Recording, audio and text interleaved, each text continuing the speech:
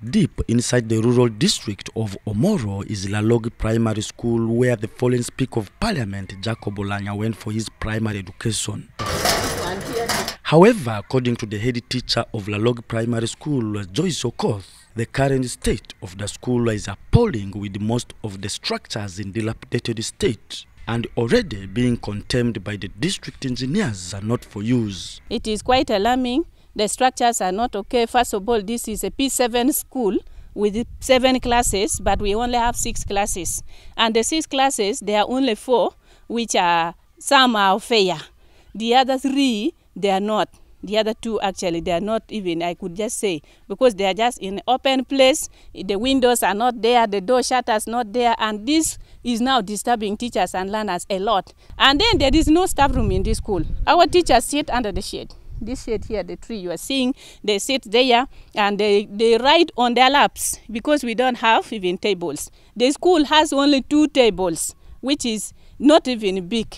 So you can see the status of the school. The head teacher, Joyce Okoth, says when he met the fallen Speaker of Parliament in 2018, he pledged to fix all the necessary facilities required in the learning process, including fencing the school and turning it into a boarding primary school. That is why he came up to see that building classrooms, making the whole thing in boarding and furnishing it. That was his promises, that the seats should also be there.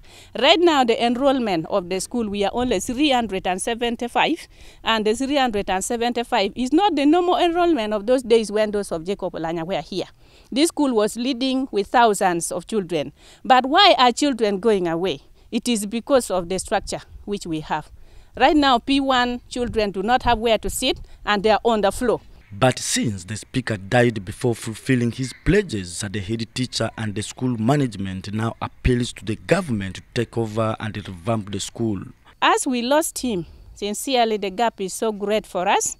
And as the school, immediately we learned that our dear speaker has passed on.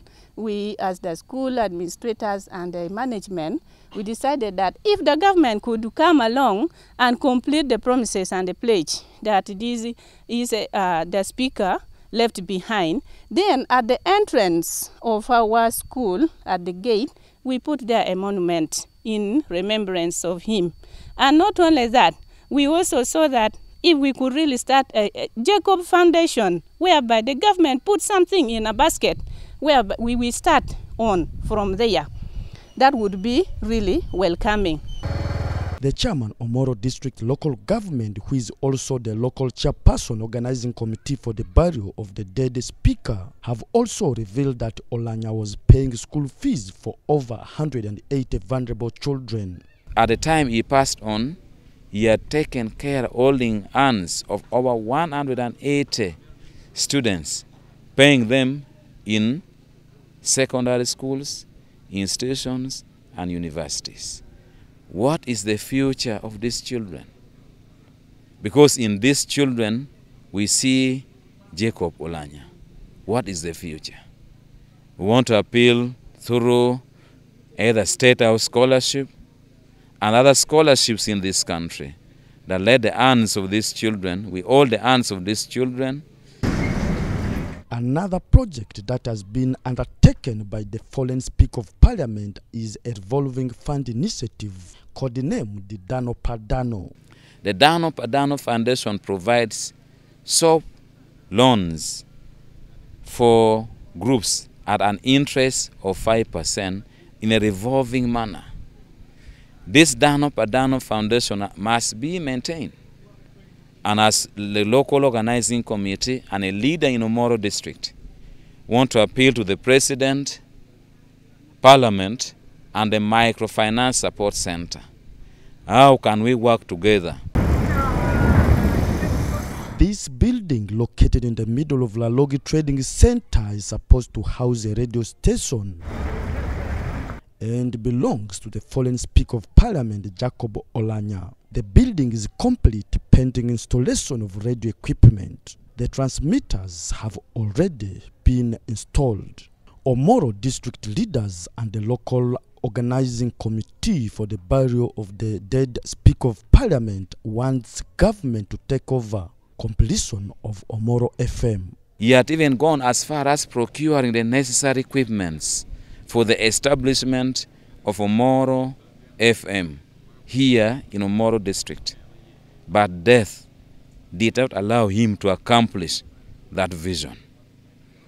What is remaining, and I want to make a special appeal to Uganda Communication Commission, that Uganda Communication Commission, please give us, the people of Omoro district, a frequency so that the vision of the late Speaker of Parliament, Dr Oulanyah, remains. Here locally, he has done something very wonderful. There are the two parties, or the two groups of believers here, Church of Uganda and the Catholics. Each of them has a chapel here. He provided for the roof for all of them. He did not make a distinction. He said, no, these are people of God. You promote the belief in God, whether in that one or in this one. Oulanyah has done a lot of things to people of Acholi, to the young generation of Acholi, to people of Uganda, even to Parliament of Uganda.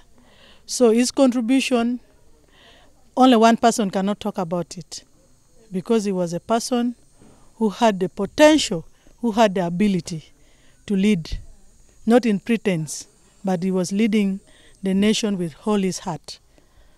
Yeah, this is what I can say about Oulanyah, and I believe if he's hearing, he would also understand that what I'm saying is the truth about him.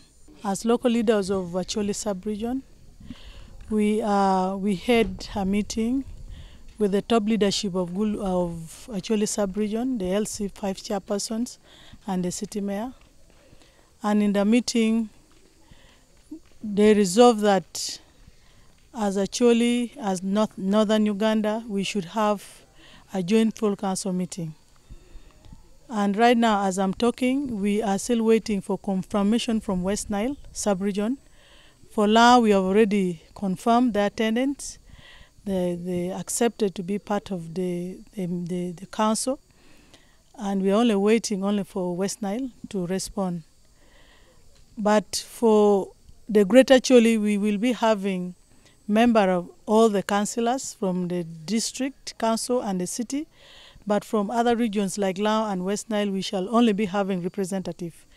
And when I say representative, we shall be having the members of the executive and office of the speaker to be part of our joint council meeting.